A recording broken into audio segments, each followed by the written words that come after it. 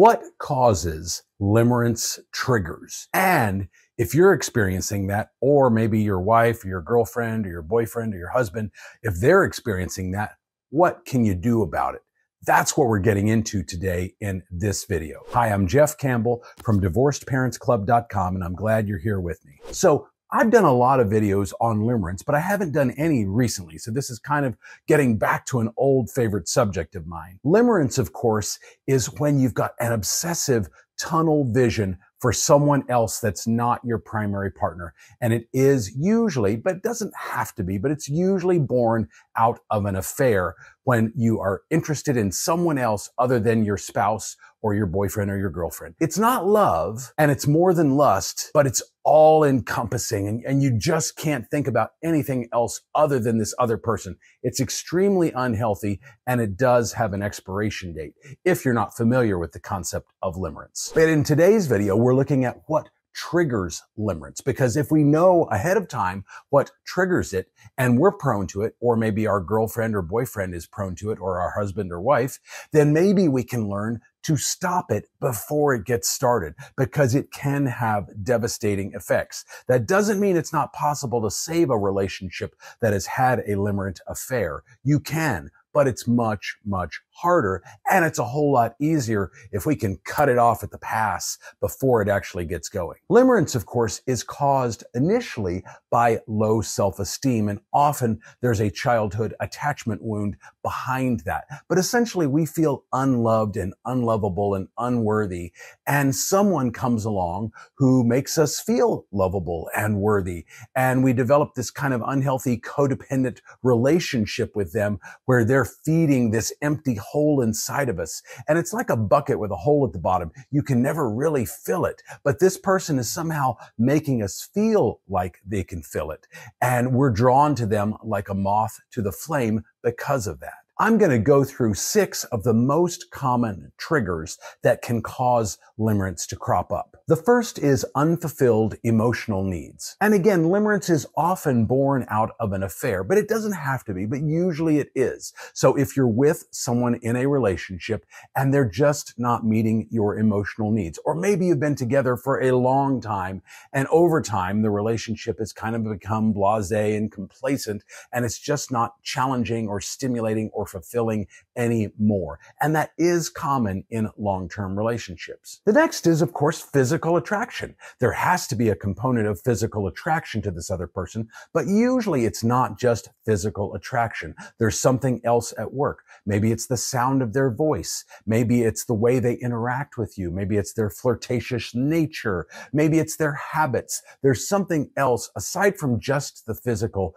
that you are drawn to. And it also could be coinciding with that complacency in your current relationship, where the other person that you're with in your primary relationship has let their appearance go. Maybe over time they've gained weight, or maybe they don't dress to impress anymore. Maybe they just sit around the house in shorts and a t-shirt drinking beer and they're 20 pounds overweight. Whatever it is, it's probably in conjunction with that you're finding this other person irresistibly physically attractive, and there's an emotional component there too. The next is that there is mystery and maybe some boredom on your part if you're the person experiencing limerence. But you like that mystery and that intrigue of this new person.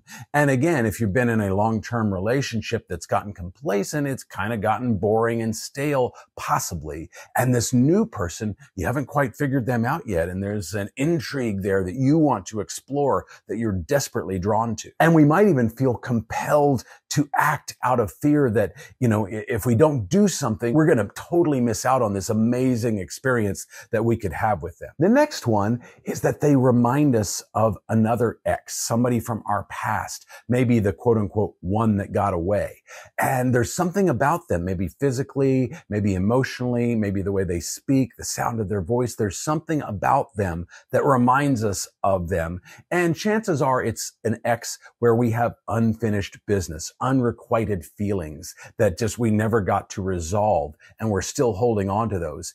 And we see this new person and they remind us of that and remind us of that person. And we sort of feel like it's a second chance at doing all of the things that we wanted to do with that ex that we never got a chance to do. And we might even try and recreate certain aspects of that old relationship with this new person, going places, doing things that sort of bring it full circle. And then the last one of the 6 signs is that there is a shared trauma experience. Could be something that happened, maybe the death of a loved one, maybe some sort of debilitating accident that left us disfigured or disabled in some way, some sort of trauma bond that you have and this other person has, and you're connected over that trauma. And when you have that kind of traumatic shared experience, it can cause you to really feel an intense connection with them that you just aren't going to feel with somebody else who doesn't have that shared experience. And then that intense shared experience can create intense vulnerability.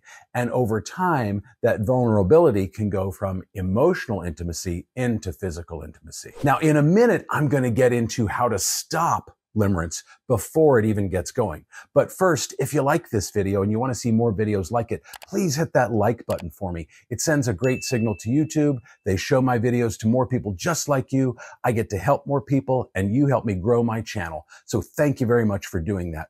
Please do it right now. So if it's you that is vulnerable to the limerence, what I'm about to share is how to stop it before it starts.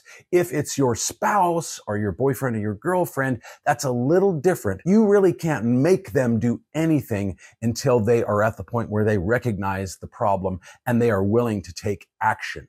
Now, you can, of course, bring it to their attention. You can, of course, suggest that the two of you go to therapy, things like that. But until they're actually ready to do that, it's kind of like if your boyfriend or your girlfriend is an alcoholic. They're never going to go to Alcoholics Anonymous until they recognize it's a problem. You can tell them it's a problem all you want. Until they feel it and they know it and they acknowledge it, they're never going to really get the help that they need. Let's help you, though, if you're in the situation where you think you might be vulnerable for limerence. And if you want to, you can even share these things with your spouse or your boyfriend or girlfriend if it is them that is vulnerable. The first is being self-aware. And I mentioned an alcoholic a minute ago. It is very much like that self-awareness, that moment of clarity where the alcoholic recognizes that, you know what? I am an alcoholic. They maybe haven't quit drinking yet, but they have recognized and acknowledged that they are indeed an alcoholic. And that's great. That means they're halfway to solving their issue when they have that moment of clarity and they recognize and acknowledge the problem. Because a lot of us go through life never really fully owning and acknowledging the issues that we have inside of us. So being able to see that and recognize it is awesome. The next, of course, is that you recognize and acknowledge the triggers that I just went through, and you put yourself in situations where those things are less likely to happen. You avoid situations where they might happen. Going back to the alcoholic, if the person that you are drawn to frequents a certain bar or always goes out and does a certain thing, if you recognize the triggers and you want to take action to not go down that road, then you're not going to put yourself in those places and those situations that make you vulnerable. The next is go no contact with the person who is potentially drawing you in like that. If you've got feelings that are starting to develop, don't feed into that. Block them on your phone if they're in your phone already. If you work with them, it's a little bit of a trickier situation. But the ideal scenario, because this is serious, especially if you are in a committed relationship right now and you want to save and maintain and grow that relationship, you need to take this seriously. And if it were me, I would even go so far as to quit my job and find a new one rather than sacrifice my relationship. But completely go no contact with them. Block them on your phone, block them on social media, block them on email, etc., and pretend they don't exist. Now, I mentioned at the start of the video that attachment wounds are often at the core of things like limerence. And that is totally true. And if you don't know what I mean by attachment wounds, I have a lot of videos that talk about attachment styles. I'm going to put a link to those down below, but you'll see my most popular video on attachment styles right up here. So click that if you want to learn more. Essentially, there are 3 attachment styles, though. There's the anxious attachment style, which is kind of what I lean towards, where you're kind of nervous. You can be a little clingy and needy, and you tend to hold on too tightly out of fear of abandonment. Basically, you've got an abandonment wound from your childhood where people left you maybe, and you learned to hold on tightly to people out of fear of being abandoned in your adult years. The next is the avoidant attachment style. This is what my ex-wife is. And the avoidant has that same kind of attachment wound, but they learned that the best way to protect themselves is to keep everybody at arm's length and never let anybody in on an emotionally intimate level. They feel like they can keep themselves safe that way, even though they desperately want love. They just don't know how to get it. And then the third style is secure attachment, where you don't need anybody else's approval to feel good about yourself. You are whole and complete, and you're totally fine being single for a while if that's the way the cards go. And when you do find someone else that is also a secure attachment style person, it's two whole and complete people coming together to enrich each other's lives, not in a codependent mess. And so the best way to kind of work through some of those challenges is to work with a qualified therapist on your attachment wound once you've kind of acknowledged what it is. Then I want you to focus on your current relationship. As I mentioned at the start of this video, a lot of the times over long periods of time in a relationship, we get complacent. We let our appearance go. We stop courting and dating our spouse and taking them out and making them feel special. We just kind of get blasé and kind of get bored. I want you to reignite that relationship. Now, you can't do anything other than what you can do yourself. You can't make your spouse do anything, but hopefully if they love you and care about you and you're having some open dialogue, they will want to be reinvested in the relationship too. And lastly, I want you to focus on things that help you calm and center your mind. That could be meditation, could be yoga, could be martial arts, could be going to the gym more frequently. Something that enriches your life in a positive way, helps you stay focused, helps give you mission and purpose and meaning, and helps you avoid the distractions of this other person potentially, or if there isn't even another person yet,